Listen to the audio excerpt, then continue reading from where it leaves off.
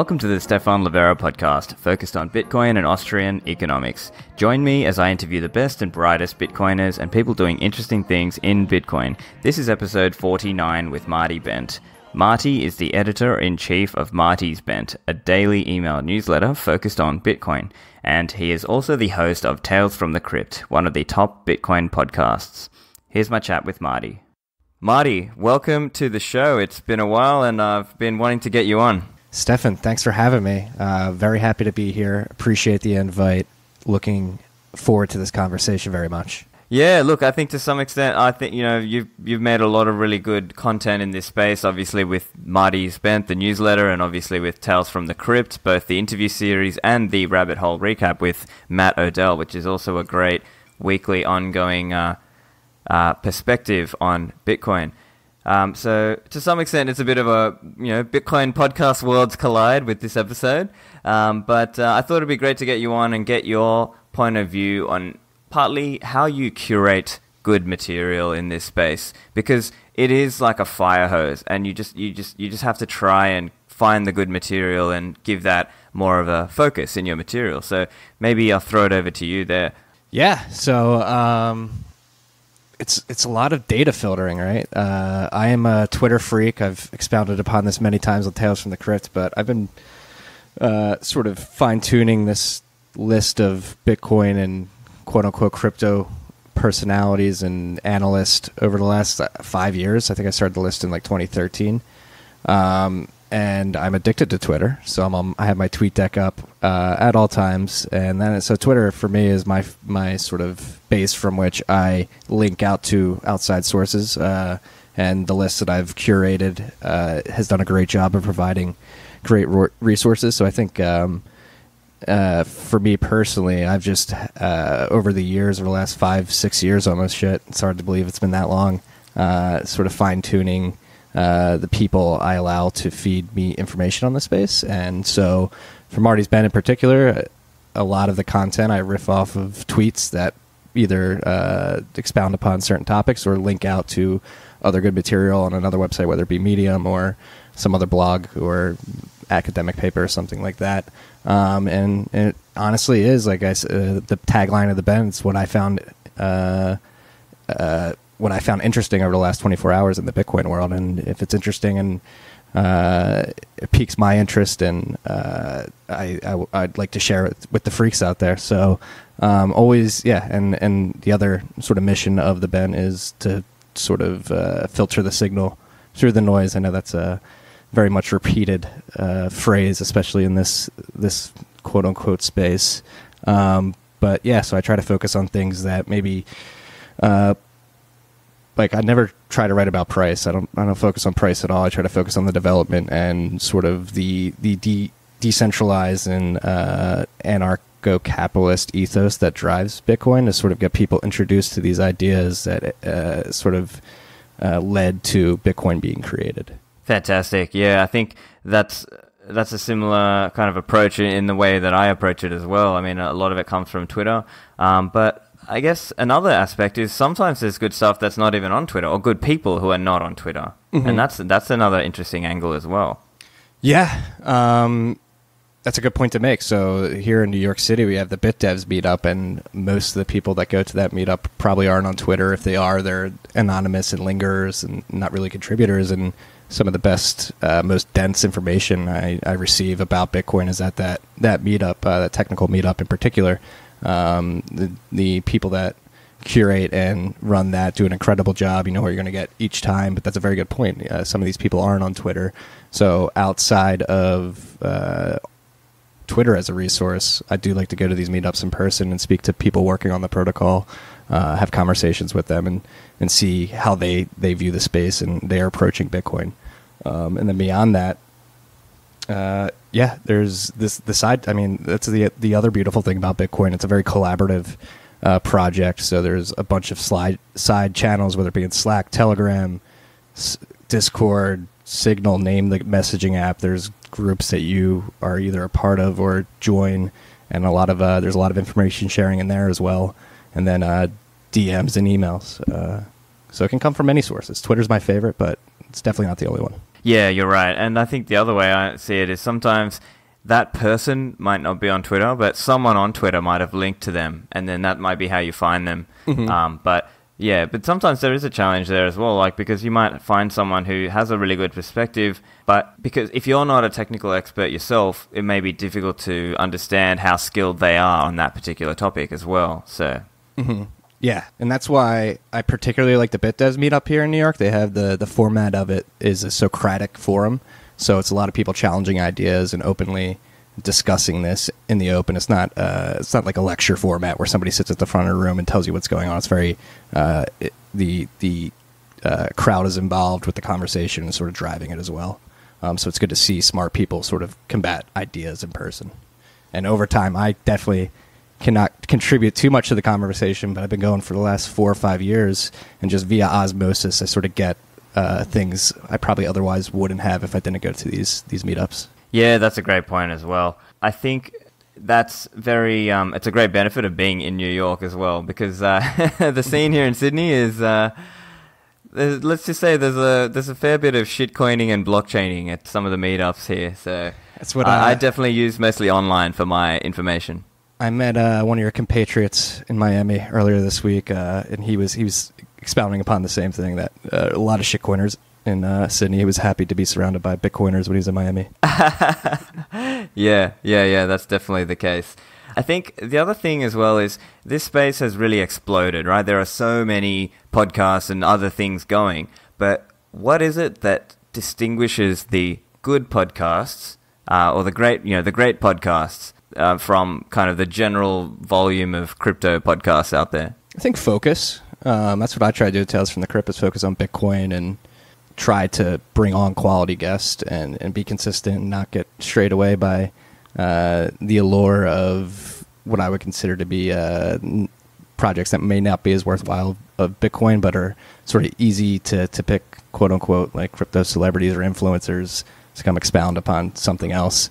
And then on top of that, I think I actually love the proliferation of podcasts in the Bitcoin space in particular, because each one has their own flavor, each one has their own voice and a different way of sort of connecting with a different crowd. So Stephan Livera's podcast may be like really for a certain type of person, whereas Tales from the Crypt may be for another, and it's just important that you have different sort of voices reaching different types of demographics.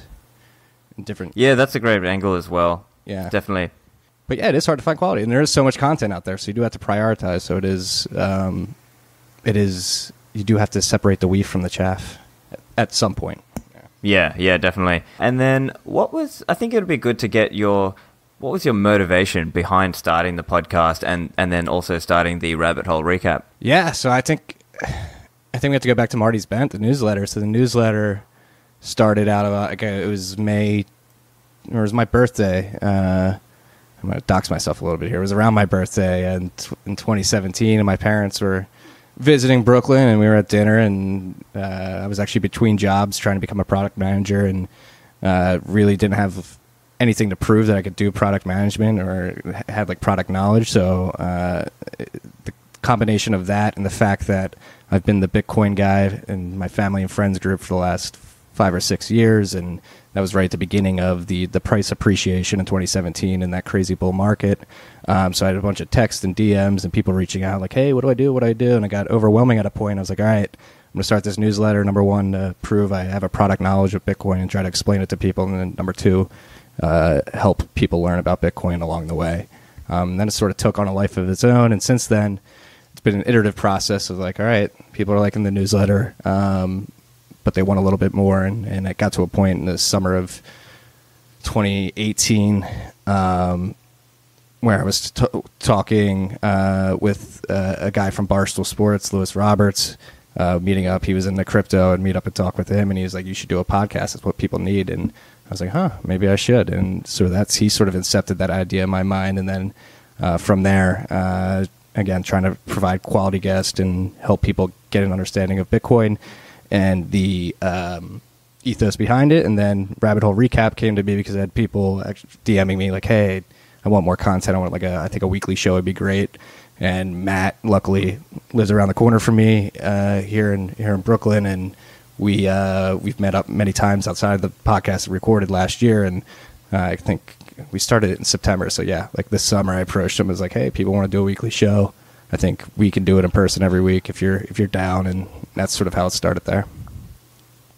Yeah, that's fantastic. I like that, and I think this is a point I think many people have touched on, but really it's many people are often scratching their own itch. And, you know, personally for me, that was something that made me start the podcast as well, was just wanting more Bitcoin-specific content and not kind of, oh, here's the next shitcoin of the week and here's blockchain of the week and whatever. A tokenizer of the week. Right? No, and that's the other thing. So the first decade of Bitcoin and this shitcoin explosion that's coming its wake, there's so much confusion and so much information to consume. So I think with the newsletter and the podcast sort of getting very concise, you know what you're going to get when you come to Marty's Bent and Tales From the Crypt. We're going to talk Bitcoin specifically, and I think people really appreciate that focus again. Yeah, exactly. It's funny. When you said the shitcoin explosion, it reminds me of our good friend Bitstein. I think he came up with the term Scambrian explosion, which I love. The Scambrian explosion. Bitstein's very good at memeing things into existence. Yeah, he is. He definitely is. Okay, so then that's kind of where we're at now. Do you have any thoughts in terms of the future of this kind of content? Is it going to professionalize? You sent me these questions earlier this week, and I was looking at them, and I'm like, it's something I'm very curious to know as well. And I think so, because I think the disdain with the mainstream media in today's day and age is getting to a point where it's allowing grassroots, smaller content creators to sort of come up and like you said, scratch an itch. Like, I'm not getting the information I want in the mainstream, so I might as well produce it. And what I think society in general, globally, people are waking up to is, holy shit, we have these tools at our hands where we can be the media if we want to. And it's so I do think it's not a Scambrian explosion, but there will be a podcast explosion, or if it's not podcast, something similar, whatever it be, smaller content creators sort of scratching that itch of, I'm not being provided the information I would like to be in the mainstream, so I'll go provide it to the market because there's got to be somebody else like me. And you can break that down beyond Bitcoin, any subject. I saw somebody followed me today who does the #1 nootropics podcast in the world, and it was like... That's really like different worlds colliding, right? Yeah, exactly. So I do think it is going to grow. I don't know exactly what it's going to look like, but I don't think this trend is going to slow down at all. Yeah, right. And the other thing is, I think podcasting, now to people like us who are kind of very much online, we see a lot of new podcasts and a lot of new things get started, and then someone like us might think, oh, well, how are people going to find time to listen to all these podcasts? But I think the reality is podcasting is actually still pretty early. It's massive in the US, but I think there's huge growth opportunity for pretty much the rest of the world to get into this sort of podcast material. And you're starting to see a lot more big companies even starting their own podcast because they realize it's a good way for people to learn something, because they might not be able to watch a full video, but they might be cleaning, or they might be on the bus or in the car or on the train, and they can just listen to a podcast, and they're happy to do that. I think that's a great growth opportunity for podcasting.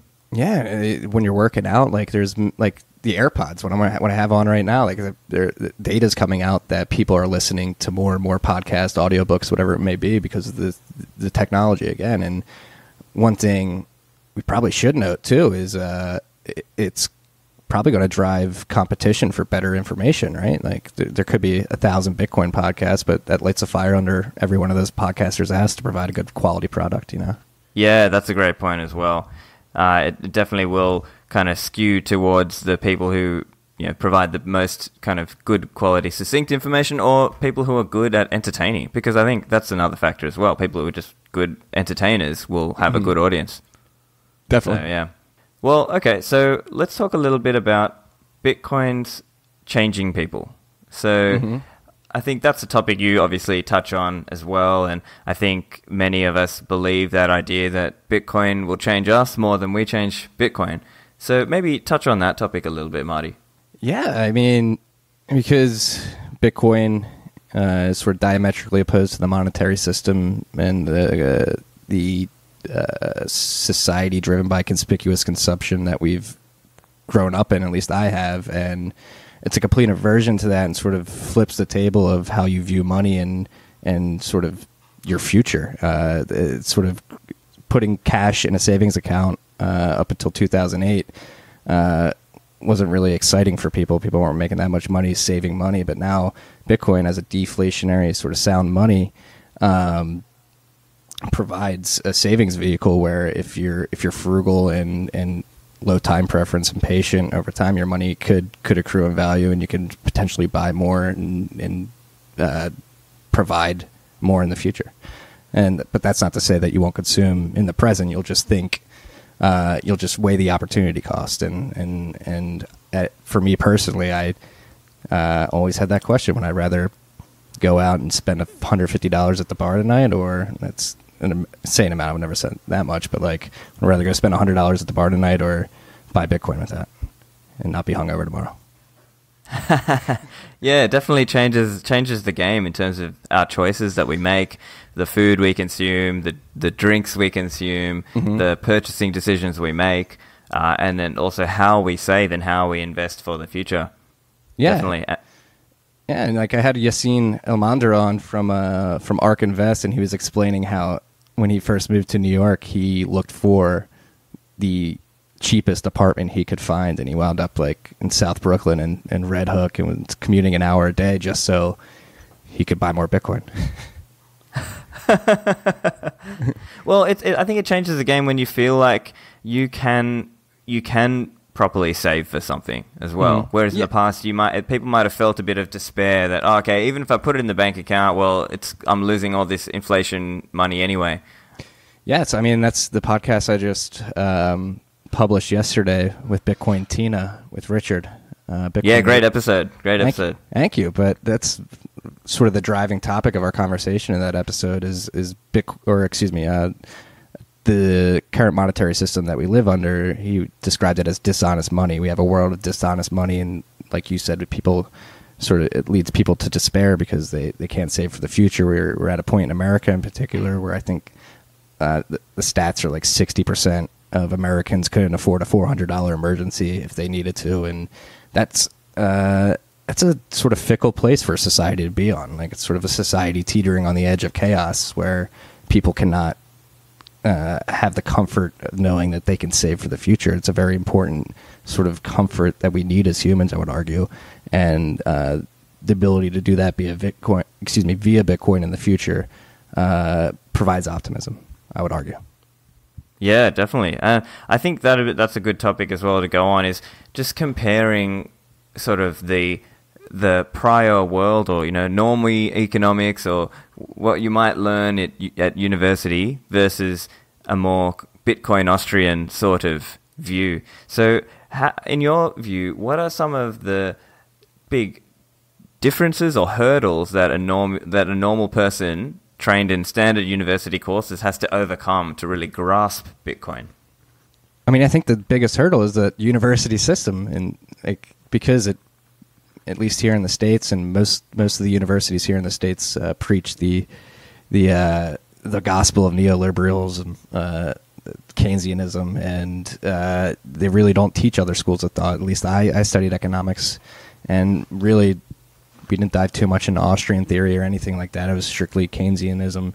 So the biggest hurdle is you're sort of force-fed one particular viewpoint, one particular school of thought, and you have to go outside that system and seek out other schools of thought. And I just think if you're not driven enough, or if you think a lot of people will just be naive and like, hey, paying a lot of money for this education, it's probably right. Like, if these professors have gotten to this point and this university has gotten to this point, what they're teaching must be right. So they probably I would argue, don't even have the inclination to question whether or not what they're learning is worthwhile or the right school of thought.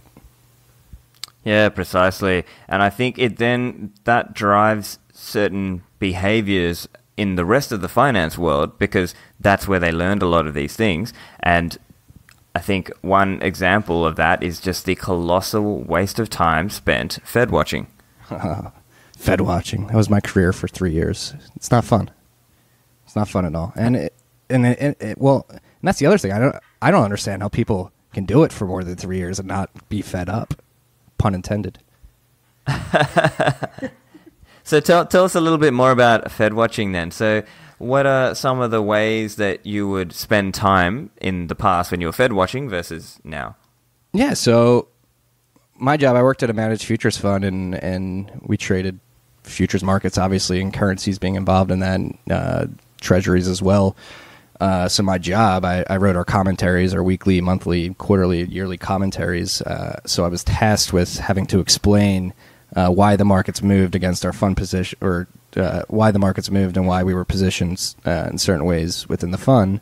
And part of that job was seeking out and waiting for announcements from central banks around the world, particularly the Fed. The Fed obviously has the most clout in the world at a central bank stage. So it would be waiting for their Wednesday minute announcements that would come out, and you'd literally analyze. It'd be the same script for the most part. They would switch like 4 or 5 words, and the markets would react like quote unquote accordingly based on the changing of that words. And it's like a very vague, almost mystical control that these words that were coming out of the Fed meetings had on the markets. And it was like at time and as time went on for 3 years, what you start to notice is that they'll set goals, forward-looking goals, and they'll never hit them, and then they'll adjust. They do hedonic adjustments and stuff like that, and it's just there's no consistency of logic, or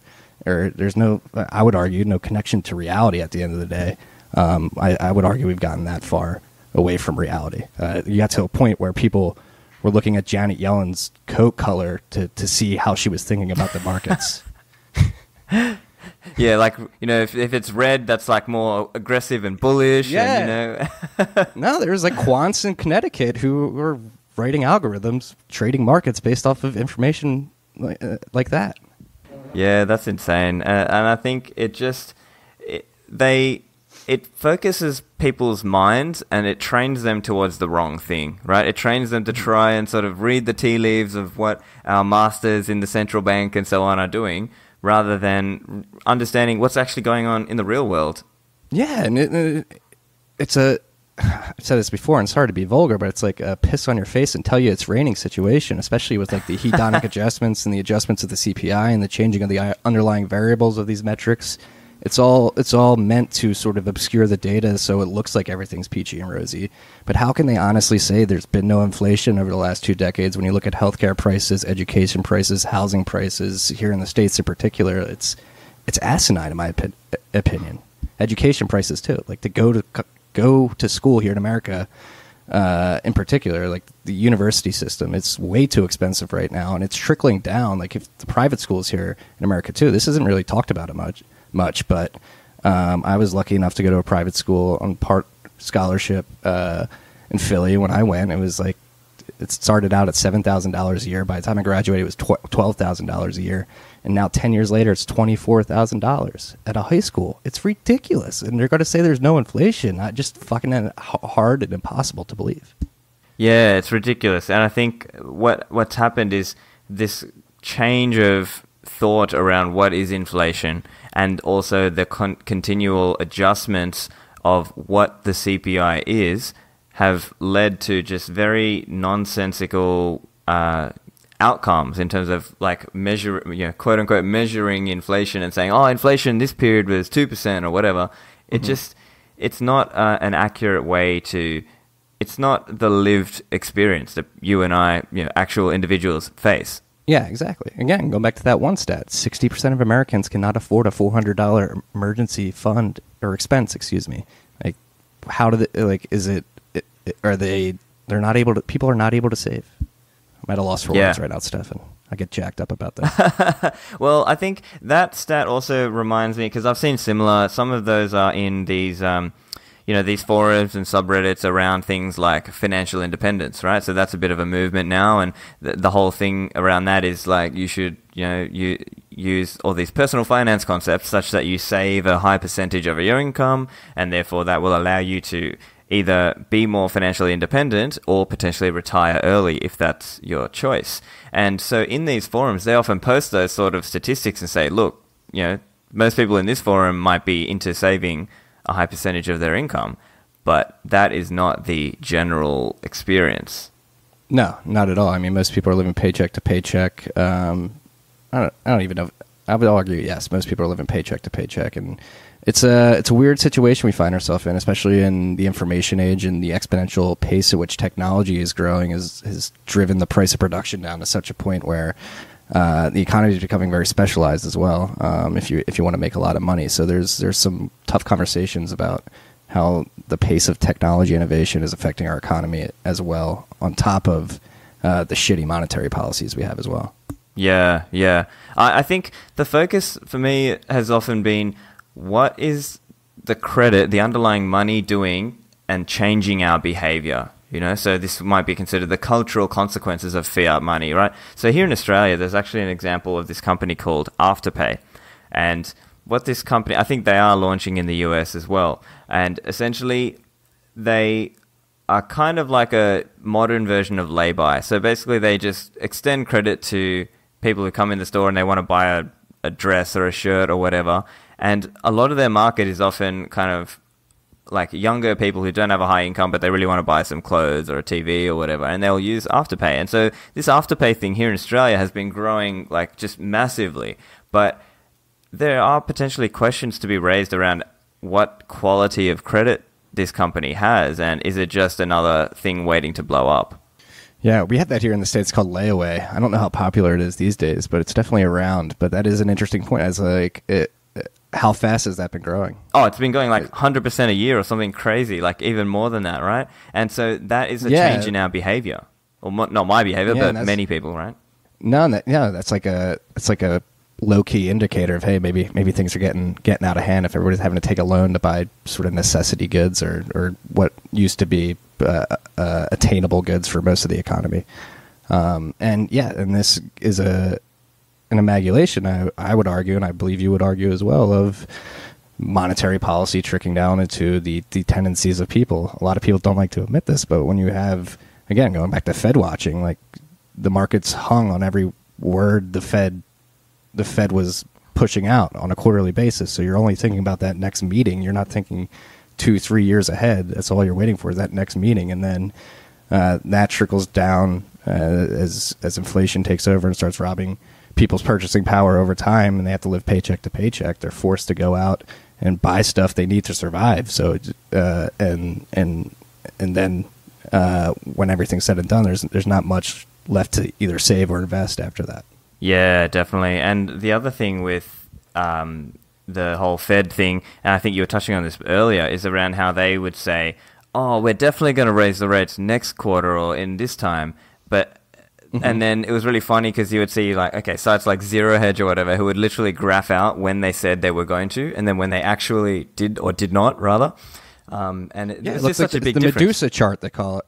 Yeah, they call it the Medusa chart because it's a bunch of projections they make and they never hit it. So like the line just like squiggles up like next to each other, and if you look at that chart, you say, how could these people have control over our monetary system? They're terrible at planning it, or not even planning it, or trying to project the implications that the pulling of the levers that they do will have on the overall economy. They're terrible at predicting it. Yeah, exactly. And so I think our buddy Parker Lewis actually did a great job of pointing this out in a paper. Unfortunately, it's private, but he wrote a paper called Ender's Game where he went back. So the full Fed minutes are released 4 years after the meeting's out. So he went back to every Fed meeting from like 2005 to 2012 or 2013 and basically tried to point out inconsistencies of what Ben Bernanke and Janet Yellen were saying at particular points of time and what happened in the future. And it's amazing how little they were expecting 2008 to affect the economy. I think in March of 2007 there was like a mini housing. It might have been March of 2007 or 2008. There was like a 5% drop in the S&P because it's a tremor in the housing market. And Ben Bernanke came out and said the effect of a housing market bear market right now would probably have like a $50 billion effect on on the economy. It turned out to be $5 trillion. So he's off by an order of magnitude. And these are the people that have the keys to our money. And I think people are starting to wake up to the fact that, hey, money's pretty fucking important. Maybe we should start having discussions about this, and maybe the central bank system that we have right now is not most advantageous for us as a society. Yeah, definitely. And maybe you want to comment on, those cases where they had to try and justify or rationalize why they didn't raise rates. What sort of justifications did they offer? It's like we haven't hit the target yet. Yeah. It was always their justification. It's like we haven't hit the target. I can't think of anything specific off the top of my mind right now, but it's I try to keep it simple, stupid. And yeah, they beat around the bush and simply we couldn't hit the target. We're not ready yet. And it really what they're looking at is the stock market and where that's going. I think that drives a lot of what their policy does. Yeah. But they won't admit that. Okay, how about deflation? A very commonly misunderstood topic if you compare kind of people living and working or thinking in the mainstream economic way versus a more Austrian understanding. Yeah, I mean, deflation is the boogeyman of the Keynesian world. You can never have deflation. But just, again, I think you have to approach it from a human perspective and a common sense perspective. Deflation, in my opinion, if your money is increasing your purchasing power over time because you are willing to be low time preference and save away some acorns, that makes sense. Like it makes sense that your hard work and your time should be rewarded. And in our current system, it's not. Like you said, we live in a society of conspicuous consumption. So I guess the biggest knock on deflation is that people will not spend money in the present, thinking that their money will appreciate value if they hold it. But that's just not true. People have needs. People have wants. People are going to spend their money. These are just personal decisions. People have to eat, and they're going to spend their Bitcoin or whatever sound currency to make that happen. And then sure, and I think that is touching on the deflationary impact in terms of our future spending. And then the other commonly misunderstood one is what we might call a conflation of two different concepts, which is one of them being, a like bank credit deflation, right? Like the bubble popping, so to speak, versus the beneficial deflation, which is like a growth deflation, like the price of things coming down over time. And people use the same word, deflation, for those two concepts. Do you want to comment on that? Yeah. You have to de-alienate, and that's something Richard and I were talking about yesterday too. People are comparing the balance sheets of governments to the balance sheets of individuals, and that's just a wrong sort of conflation to make. So if you're an individual, price deflation is incredible. Like you can buy things for cheaper. That's what you want as a consumer, right? And then credit deflation is a whole different scenario where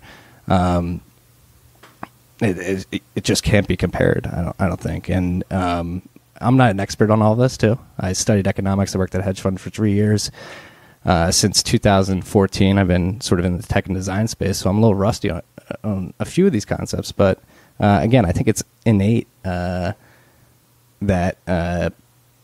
like individual consumer good prices coming down should be a benefit, but people would argue otherwise. What are some other kind of common misunderstandings from the normal world or mainstream kind of economic world versus a more Bitcoin Austrian? I've got another one. Another one is category errors, right? So I think when you listen to a lot of the finance and investing professionals, they are often talking about saying, oh, look, Bitcoin doesn't have any cash flows. Why would I invest in it, right? Because they're thinking of it like it should be a stock or a bond or something that has like a return, a traditional return on it. Yeah. No, it's, again, it's people not understanding what they're talking about. And again, category error is huge, especially in the mainstream media covering this space. Bitcoin is not a stock or an equity, nor is it a startup or VC fund investment. It is a monetary good, and this is a completely different animal than the other type of assets that people are trying to compare Bitcoin to, and it does lead to a lot of bad information out there. Trying to, and that's a lot of what we're doing here, is trying to educate the public on, hey, you need to view this from a different lens. And I think that's why Bitcoin maximalists get a lot of flack, is because people have terrible category errors in this space. Money is likely, if it's sound money, is likely to be winner take all. And then on top of this is technology as well. So like protocol wars too. Like it just makes sense for the world to coalesce on one or very few amount of protocols when it comes to money in particular. Yeah, right. And I think the other confusion that is often there is the reason why people hold money as well. Yeah, definitely. And that's the other thing, that's another category error, because people don't, this is another thing that Richard and I talked about yesterday, like the money that we have right now isn't truly money, it's credit, and holding real sound money is a completely different thing, and you have completely different drives to do that. So that's another category error. So having to delineate between the credit money that we currently live under, that's what the US dollar is, it's credit, and then Bitcoin, which is a bearer asset that you hold, it's money, it's yours, you have the private key. That is not a debt that you owe in the future, that's something you own right now. Yeah, definitely. Cool. And look, so I think let's talk a little bit about where do we go from here. Like, do you have any speculation or thoughts on what how long this kind of transitional period may take, what it might look like, or are you just kind of along for the ride? No, I'm beginning to think more and more it's going to happen faster than we realize. This is something that I've really been thinking about, and it has to do with the pace of change is growing at such a rate that we can't even comprehend as humans. Like our reptile brains, like chemically, cannot comprehend how quickly things are changing, and I think that leads us to have some blind spots in our trajectories of how this will play out. So I'm beginning more and more to tend to believe that this will happen faster than people expect. So people say this may take 30, 40 years. I would cut that in half, maybe like 10, 15, 20 at the most, I think. And that's just looking at the rate. Like the iPhone came out 10 years ago, look where it is now. The internet is only, the internet with browsers is what, 20, almost 30 years, and look where it is now. And Bitcoin, what's going on with Lightning, looking at the exponential growth of the Lightning Network and the innovation going there, it seems like we're almost at a tipping point where there's going to be like an explosion of innovation and building that we sort of can't see right now, but it seems to be starting pretty quickly. Yeah, cool. And what are you kind of most interested or excited about over the next few years from a Bitcoin point of view in terms of like technology or kind of social trends? So Schnorr, obviously. Schnorr signatures is the big want of most Bitcoiners to help make the chain more efficient and more data efficient in particular. So I think the conversation around that and how we may soft fork that into the protocol is going to be exciting. And if it does get implemented, it'll be very exciting. And then obviously Lightning, continue to see people be reckless and experiment with that and sort of create new ways of monetizing content or products on the web or whatever. Things are going to be really exciting with that. And then what Peter Woola and Greg Maxwell just announced a few weeks ago with Minisketch. Yeah. That's so bandwidth. People would argue that the state data of the blockchain is the most important thing, but really it's bandwidth. And so I'm excited to see innovations like Minisketch that'll make bandwidth considerably more efficient, which in the long term is good for decentralization. So those are the type of upgrades I'm looking forward to.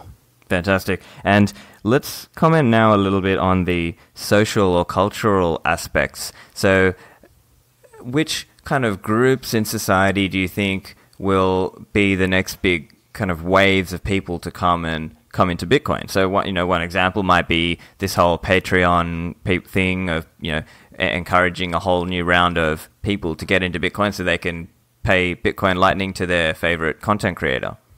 Yeah, definitely that demographic. They're awakening to the fact Bitcoin is free speech money. So there's many ways to pitch Bitcoin and the narratives around Bitcoin. So that one that's been picking up is free speech money, and people that have been deplatformed and sort of shunned from the traditional financial and technological infrastructure, sort of realizing, hey, we need this.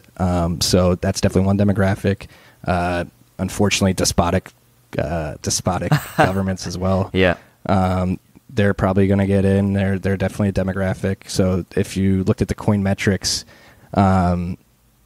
Coinmetrics did a breakdown of mining pool Coinbase data over time. And what that pointed out is more recently, the number of unknown mining pools has been growing pretty significantly. It's been making a comeback. So a lot of people are speculating maybe those are countries who may be mining Bitcoin and don't want to disclose that they are. Just a theory, just a theory, but it's a possibility. And then one that's not talked about as much, but probably should be talked about more, is young people, like really young kids, like Generation Z and kids being born today. Like the thought of going and opening up a bank account is going to be asinine to them in a future where Bitcoin exists. And I think they innately get technology even better than I was born in the 90s, and I grew up with the internet. But again, going back to the pace of change, it's so quick, and the younger generations probably have an advantage at adopting and getting this type of technology more innately. Yeah, I think I was going to say that's a big growth vector, let's say, for children, right? I think there was some good discussion on Twitter recently about that. I think the guy's name was Eric Wall or something. Yeah. Yeah. He had a good thread on that. Yeah. Also, another thing that might be interesting for you to comment, Marty, is free speech money, and it's a branding thing, free speech money versus sound money. Yeah, I'm for both. I mean, that's the beauty of Bitcoin. It's what is it? The meme of people with blindfolds touching an elephant and thinking it's many different things. But Bitcoin is sort of that Swiss Army knife where depending on what your background is, whether you're a libertarian or sound money libertarian or a free speech advocate, and it could be pitched to you a certain way. So free speech money, like Bitcoin, is hypothetically censorship resistant. You can download the software, contribute, check it, and nobody can stop you from doing that. And being able to receive and send payments without having to go through a third party that sort of checks whether you're a palatable individual to conduct commerce in the world. That sort of doesn't exist in Bitcoin. So you have, and again, other people would argue that money is a form of speech. So you are spending your money to sort of represent your voice. So the free speech aspect is definitely a very important aspect to drill into people. It's like, hey, you can participate in this, nobody can stop you. And then sound money is just another way. Like, hey, this censorship-resistant money protocol just happens to be the soundest money on earth on top of it. So you're going to be saving your purchasing power throughout time as well. Yeah. It's just an added benefit. Yeah, exactly. I think you make a good point that the message will obviously change to appeal to slightly different groups of people. And I think obviously all the libertarian types, they all already know about Bitcoin. Whereas a lot of the free speech advocate types, they might know of Bitcoin, but they don't really understand Bitcoin yet, or they might not have done much reading into it, or they might not have done many Bitcoin transactions.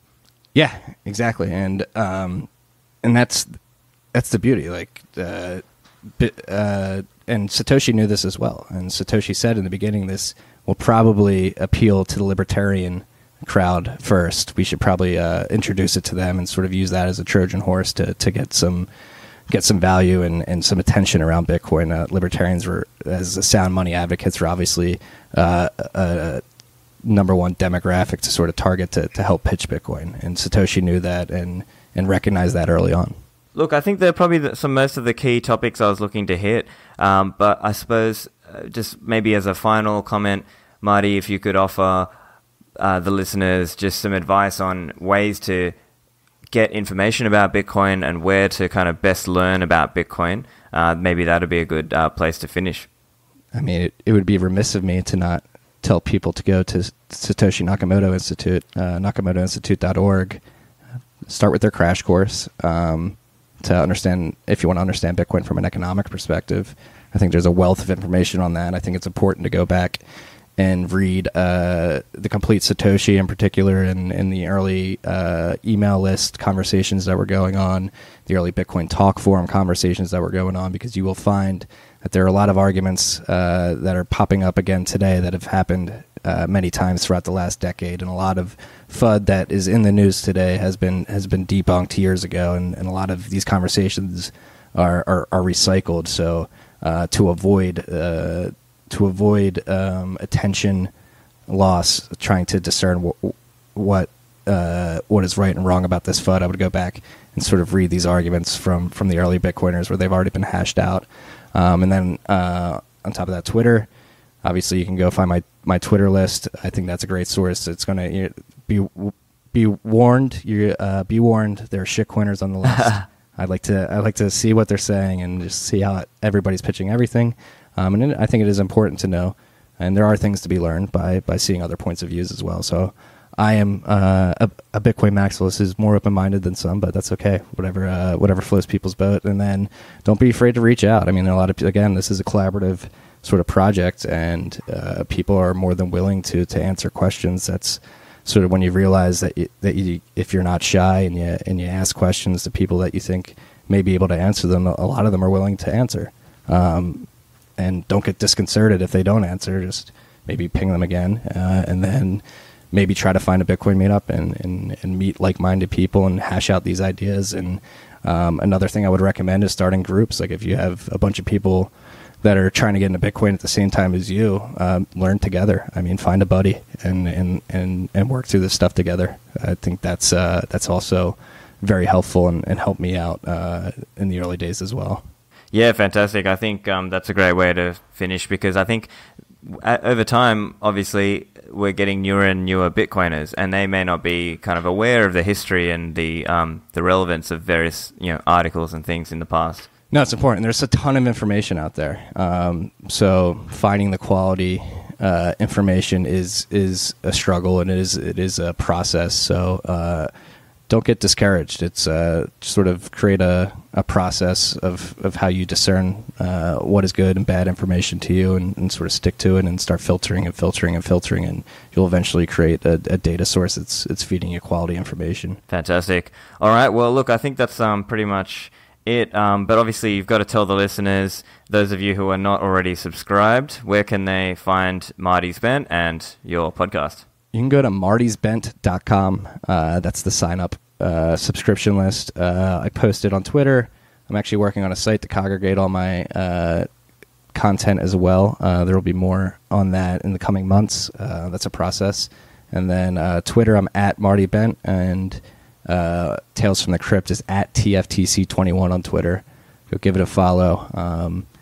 Yeah, that's where you can find me. That's where I'm mostly hanging out. Awesome. Well, thank you very much for coming on, Marty. Thank you for having me on, Stephan. It's been a pleasure. Hope you enjoyed the discussion with Marty. Remember, if you like the podcast, make sure you retweet and share it with your friends. Show notes are on my website, stephanlivera.com. That's it from me. Speak to you guys next week.